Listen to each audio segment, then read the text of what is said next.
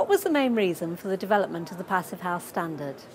Well, we have been seeing the issues of climate change and the issues of demand for energy for the whole world from the beginning of the 80s. So there has to be a solution to reduce fossil fuel use.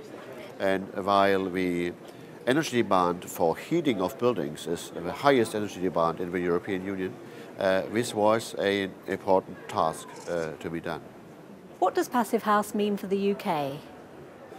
Well, I think that the Passivhaus approach fits very well to UK climate and also to UK architectural tradition. So what I've already seen is that the examples which have been built so far, they are very interesting buildings, and it's a very nice approach to do that. And I think that you'll see after industry joining in that to have these components which you need for UK, that's a quite interesting way to also have additional employment for the industry here. From your experience with the uptake of Passivhaus in Germany and Austria, what would UK building professionals need to do to ensure cost effectiveness? You know, the Passivhaus is a performance standard. That means that you can design a Passivhaus to just meet the criteria. And that means that you don't have to do all the fancy stuff that is normally attributed to what people think is a green building. You just have to design it in a proper way using the less expensive constructions and materials which are available on the market, and you'll get a good solution for this part. What I think in general what's important, that is to get industry in. And that's what was happening on the continent as well. If you can motivate all the producers, say for windows, say for ventilation systems, for wall constructions, to have a solution available, this will be a much less expensive solution than if you have to do it in every building again and again. I understand you live in the first Passivhaus built in Germany. I'd like to ask you a couple of questions about that. Firstly, what lessons did you learn from the construction and monitoring? Well, for me as a physicist, we were designing the house using simulation tools which use the fundamental laws of physics. And of course, we haven't been sure whether there might be some what physicists call a dirt effect, yeah? That there are some influences which you can't calculate for and everything changes. And the surprising thing was there was nothing like that.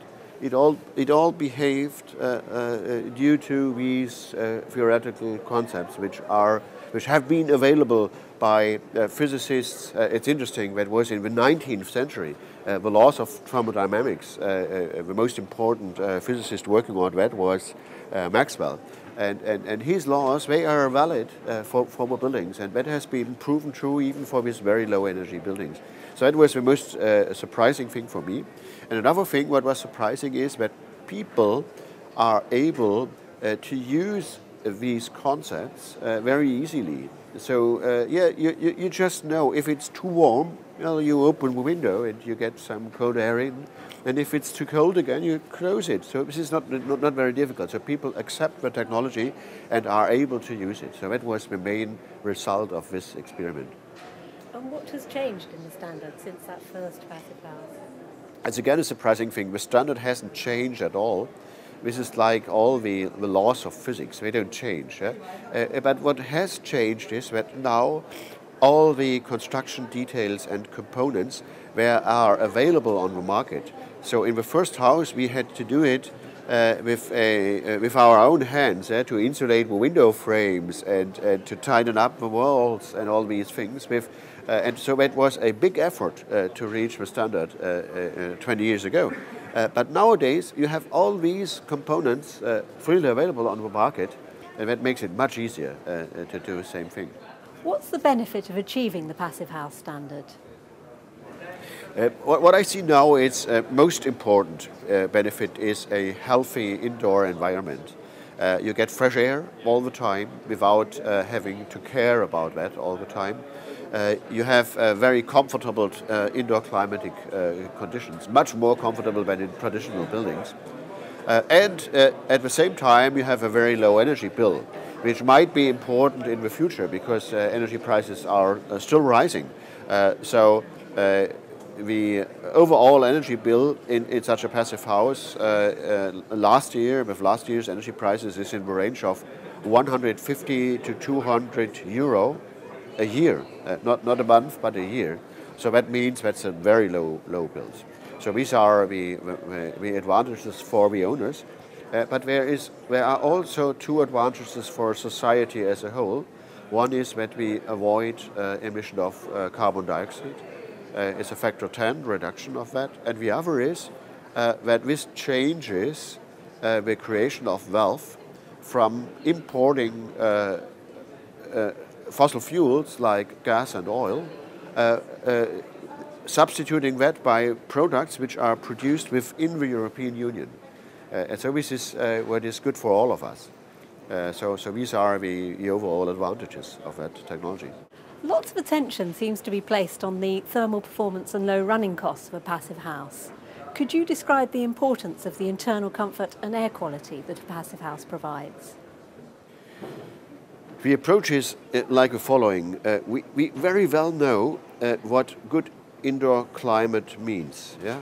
There are international norms about thermal comfort, and this is the basics for the design of every building. So that was at the basic point, at the fundamentals of creating the standard.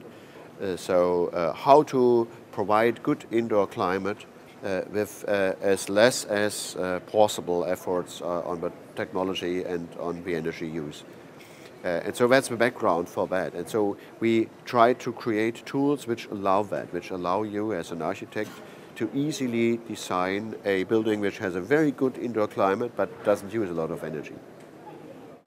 And finally, what mechanisms and training are in place to ensure that the passive house standard can be practiced or specified by architects and self-builders? There's of course basic information available for free on the internet.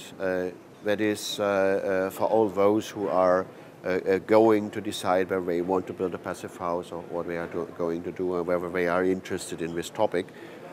For the professionals, which I think is the most important thing at the moment, that we have education for the professionals. There is a course which has been developed in a collaboration all around Europe. It's called the CEIF course. That means Certified European Passive House Designers, which is available now in 14 countries in Europe and another 4 countries, Japan, Canada, Korea and the United States of America, with all the knowledge which a professional builder needs, or an architect, an engineer needs.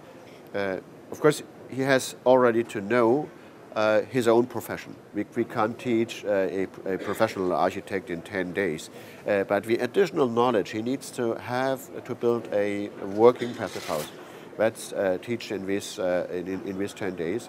And this has a tremendous success. It's already 1,000 professionals who have gone through this course and have made the exam. It's an exam, and the exam isn't easy to make. It's already 1,000 professionals who did that, and they are very proud of what they achieved, and they'll be the designers of the future for this development.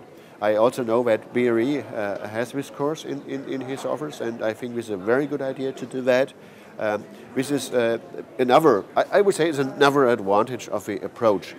Everything which is good in education is giving us a higher level of knowledge and of insights, and that's another outcome of that. Yeah. So now you get, say, what I've seen, carpenters who are really interested in that development, and they very much like to be involved in the process.